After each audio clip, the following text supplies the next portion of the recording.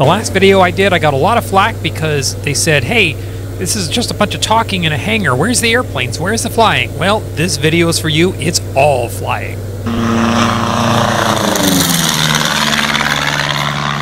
When we last left this story, I was desperately trying to get my airplane home. It's been 4 weeks since then, and that's 4 weeks of Canadian wildfire smoke, thunderstorms, COVID, more thunderstorms, more smoke, airplane cancellations, just like unbelievable amount of things trying to not let me get my airplane home. So this time it's going to work, even though I was supposed to fly out at 7 a.m. and the flight got delayed until 5:30 p.m. Thank you, American Airlines. I'm now on the ground in sunny Chicago, leaving behind cloudy Cleveland, walking through Chicago O'Hare, and then driving up to Racine to here is the airplane. Now, it's been 4 weeks since I've seen or flown my airplane.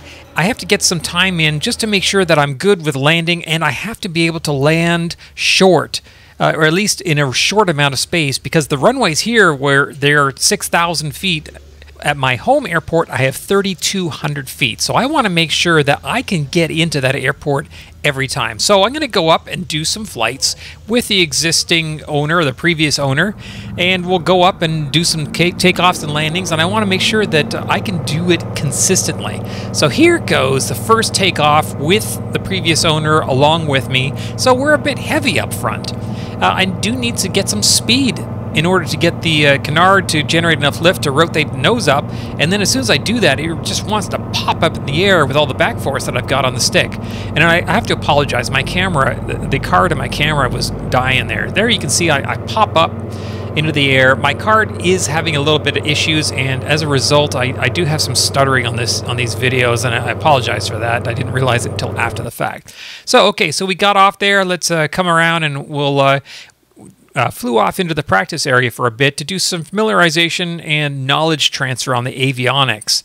Just wanted to get my hands on the autopilot, navigation, and just all the avionics to make sure that I was familiar with it, because it's one thing to sit and read all the manuals for it, but it's another thing entirely to go and do it in the airplane while you're trying to fly it.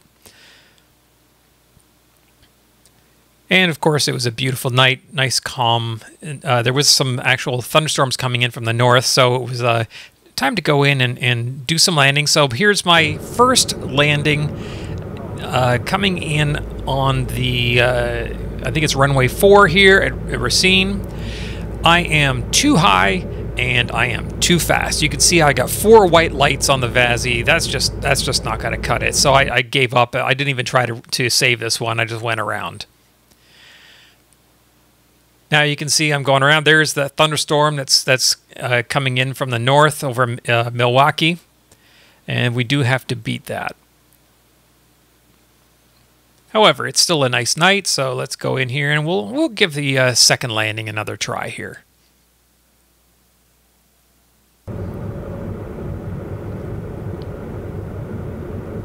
My camera is at a bit of an angle, I noticed. The Canard appears to be at about a 15-degree bank all the time. I'm going to have a look at the camera mount and see if I can fix that.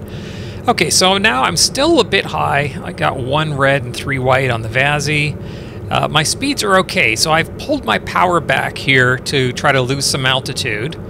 And as a result, you can see I'm still quite high. I'm too high at this point. And even with the power out, and I've got the nose up to try to make sure I'm staying in my speed range, and you can see I've still got 4 whites and a bit of a red there.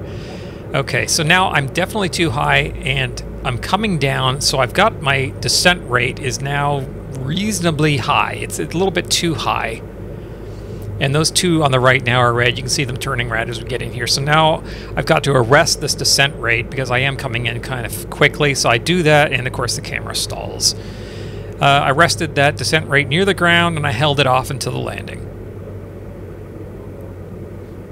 Okay, not a great landing. It didn't bounce the mains, but did bounce the nose wheel when it came down. So it was a little more firm than I would have liked.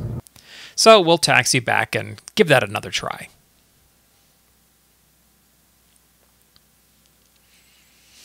All right, this takeoff, I'm expecting to have to pull a little bit harder up and have the nose come up quickly on that rotation once the Canard starts flying. So I'm expecting that, so I'm going to counter it for that a little bit better.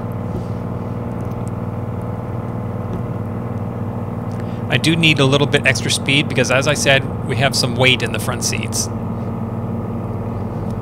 So here I'm going to pull the nose back and up it comes, and I'm just going to push it forward a little bit to make sure that it doesn't over-rotate. And there we go, we start climbing out. Much better.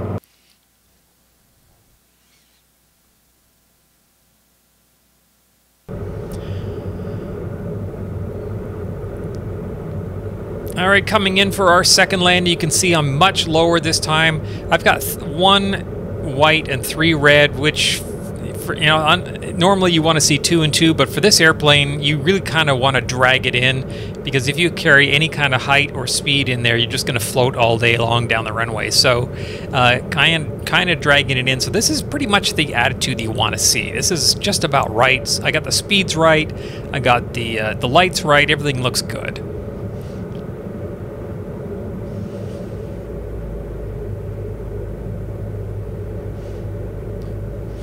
This is a nice stabilized approach, and I think I'm pretty happy with this here. So there's my round out, no real flare, just hold it off,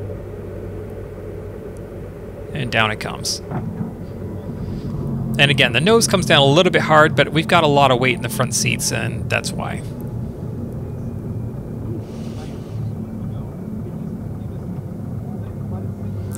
Alright, it is getting dark, and we do have that thunderstorm coming in from the north over Milwaukee, so we decide to call it a night.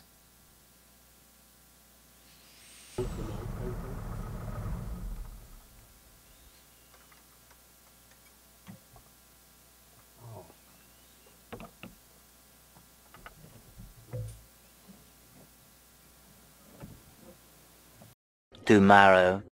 All right, we're going to go back up again together. It is a beautiful day. It's fairly warm. We do have a fair bit of rising air currents because the sun is just beating down on the ground. So we've got a little bit of low-level turbulence. I wouldn't say wind shear, but it's definitely a bit gusty and turbulent. Once again, I'm going to pull off here gently, and I think I've got the pull off a lot better down here. I'm not over rotating.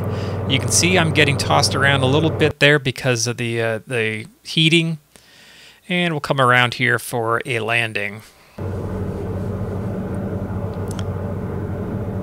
I'm definitely getting tossed around here on the thermals, so I did keep a little bit extra speed in. My heights and attitude look good, but the speed I am carrying about an extra 5 or 7 knots in here just because of the gusts. And of course, when I carry extra speed in, that means I'm going to have to bleed that speed off in the flare, and you'll see that actually occurring as I come in here.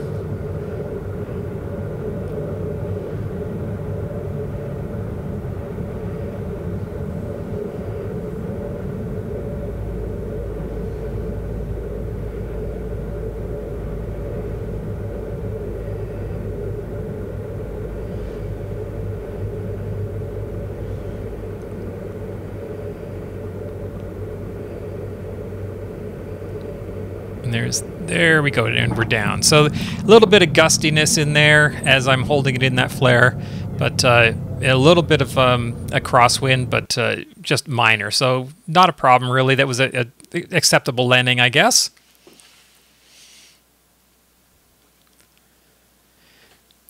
So on this takeoff, right at the time of rotation, got a little bit of a gust, a little side wind gust, which was a little bit fun. And of course my camera is stalling again.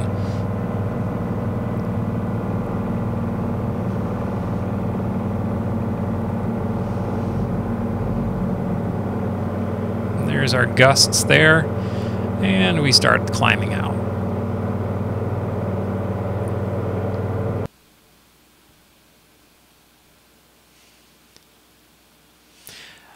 The second landing, you can see the smoke there on the left. There's not a whole lot of wind, but it's definitely turbulent because of that rising heat. Again, I'm going to keep the speed up on this approach and keep a nice flat approach profile. I did a little bit differently on this time when I was in the flare. It started actually a little bit before the flare, that I got on both rudders, because when you can actually push both rudders out at the same time, which acts as a makeshift speed brake, so it helps bleed off the speed just a little bit faster.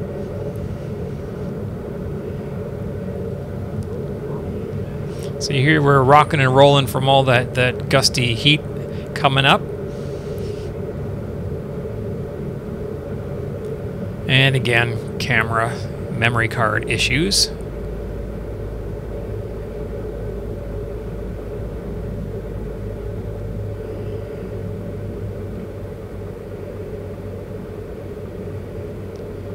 And you can see, because I held that speed in there, I did hold it in the flare for quite a while.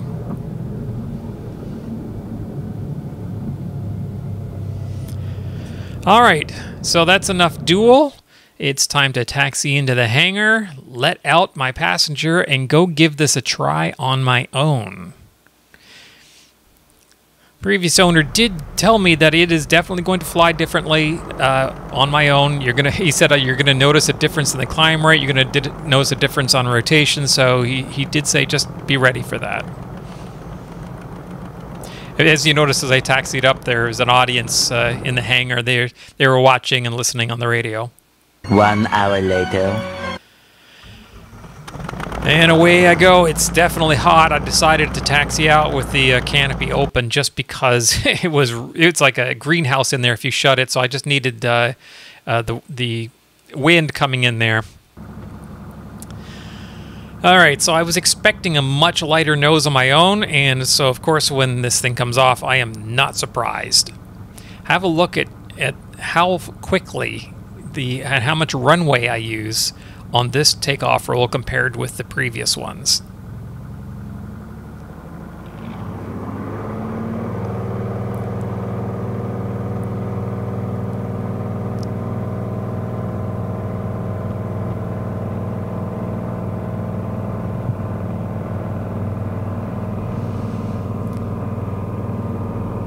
So there's the fixed distance markers, and I'm off already for a 1,200-foot ground roll. So that was significantly faster than previous. And I also noticed that it is climbing like a rocket. I saw sustained climb rates of 1,500 feet per minute, which was definitely not the case when I was with a passenger in there.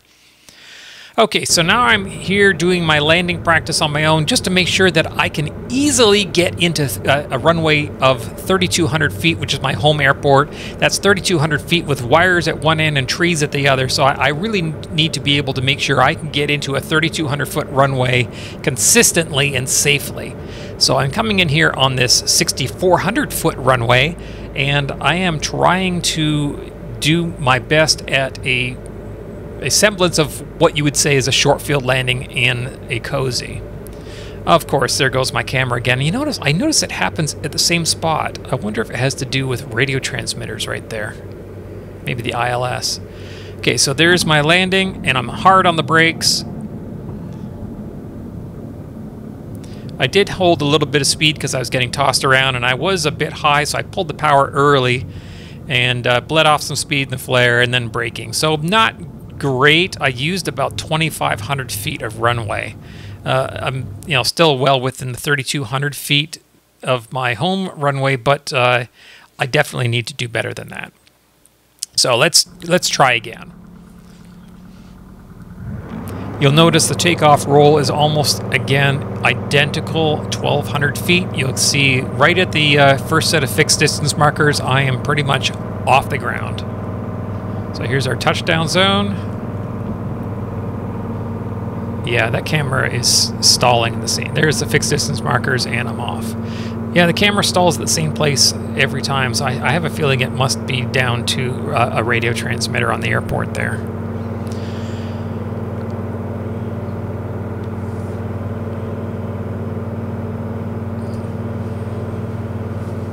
All right, this landing was not good.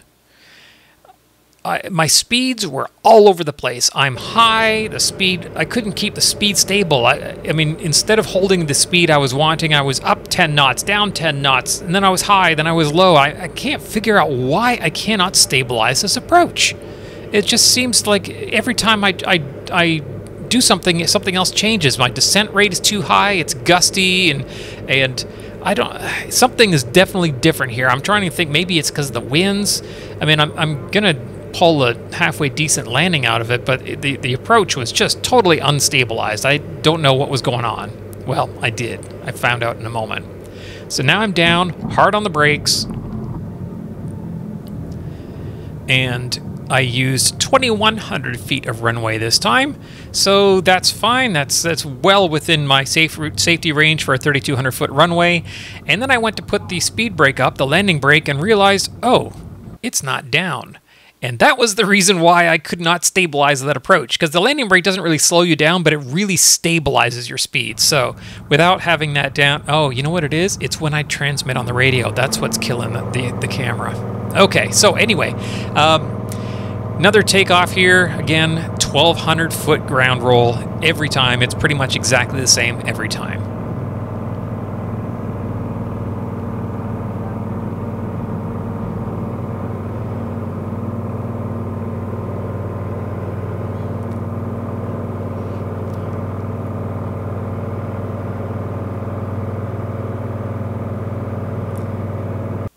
It's definitely getting a lot more gusty, I noticed. Coming around for the third landing. This time I have the landing brake out, much better stabilized speed and descent. I'm really getting tossed around, so I am holding again another 5 or 7 knots extra speed in, and I'm really kind of just trying to make sure I have a stabilized approach in there. Of course, I'm going to use a little bit extra runway simply because of that gustiness, the extra speed that I'm holding in.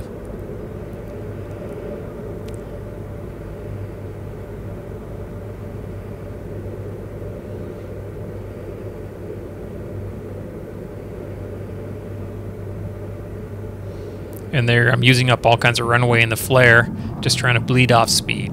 This time I used 2,500 feet of runway. If I had come in probably 5 knots slower, I bet I would have been closer to 2,000. All right, so at this point, I am confident that I can get into my home airport, and I'm kind of tired of getting blown around, so I taxied in, got all my stuff. A few moments later. So I've loaded up all my stuff, fueled up, and prepared to go home.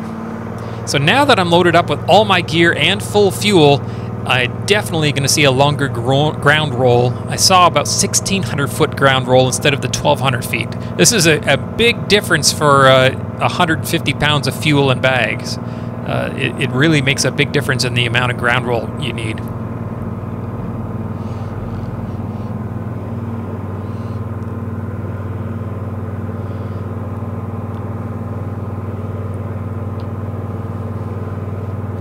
So this is it. I'm on my way home.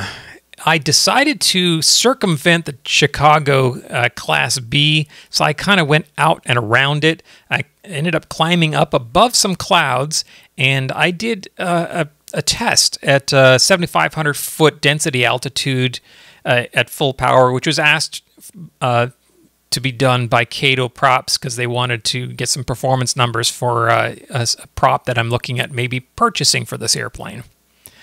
And it did look like the clouds might be building a little bit higher, so I decided to stay beneath them. So it was a bit less smooth of a ride.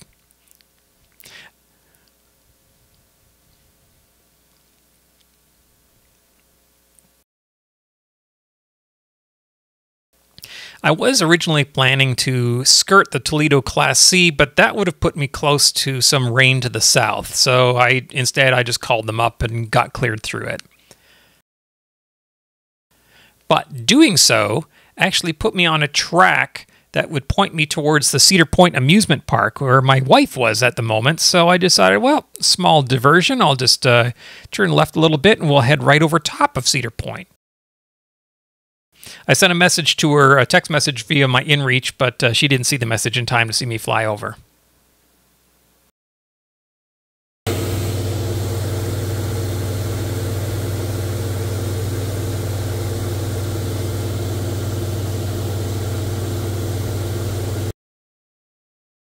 So now it's time to prepare to scoot under the Cleveland Class B and into my home airport.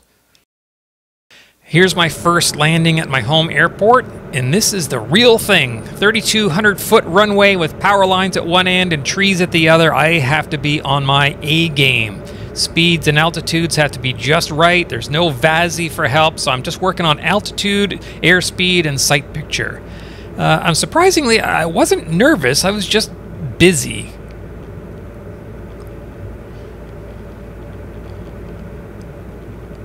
I did have a plan B here, because if I wasn't comfortable coming in here, if I got close and I thought, you know what, I don't think I can do this, then I had a couple other nearby airports with long runways I knew I could very easily get into, but I was reasonably confident that I was going to have no problem getting in here.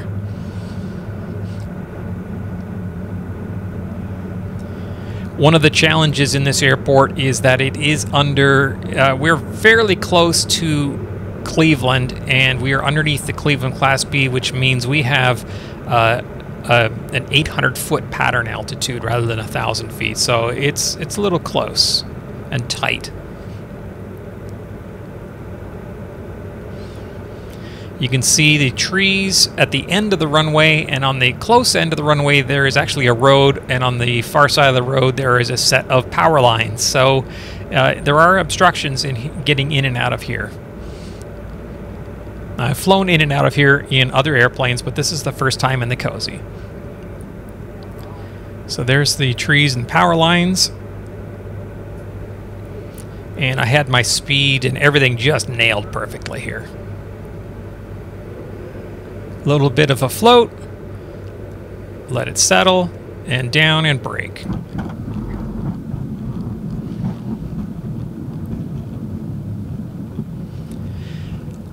Hard on the brakes, and I actually made the first turnaround.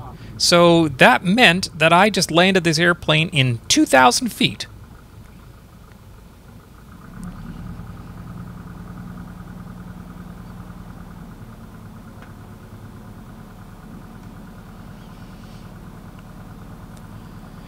At this point, I'm feeling rather pleased with myself, and I'm going to taxi in and fill up with fuel and then put the airplane into the hangar. Which, of course, was not as easy as I thought it was going to be, because it turns out that the apron going up into my hangar, there was a fair-sized lip going up to the actual hangar floor, and I couldn't get it up into the hangar. I ended up, well, I'll show you in a moment what I had to do. First, I parked and get some fuel.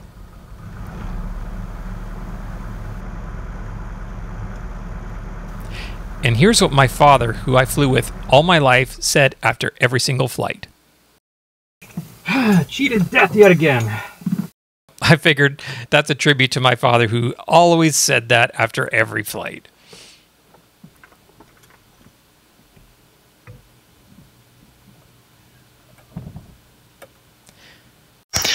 All right, well, I did get it in. I had to run home and build a couple ramps. I had to cut some plywood up and make ramps out of it, a couple pieces of plywood. And with the help of a neighbor, I was able to pull it in. And because I have no tie down for the nose, and I haven't got enough ballast in the nose right now, I just parked it in the grazing position. And I do have a piece of carpet on the ground in there just to treat it nicely. Tomorrow I'll come out and I'll put a D-ring in the floor and tie it down so that it's secure and I don't have to have it nose down on the ground. But that's it. That's the first day of ownership. There's my Cozy Mark IV.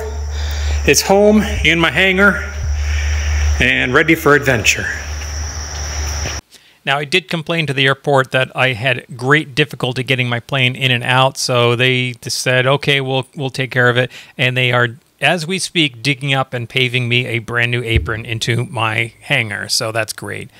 I hope you liked what you saw here. If you have any questions, comments, suggestions, please leave them in the comments section below. And if you did like this video, hey, click like, click subscribe, all that stuff. It helps me out. I really appreciate everyone who's left me comments. I do read them all. Lots of encouraging thoughts. I really do appreciate it. Thanks for watching.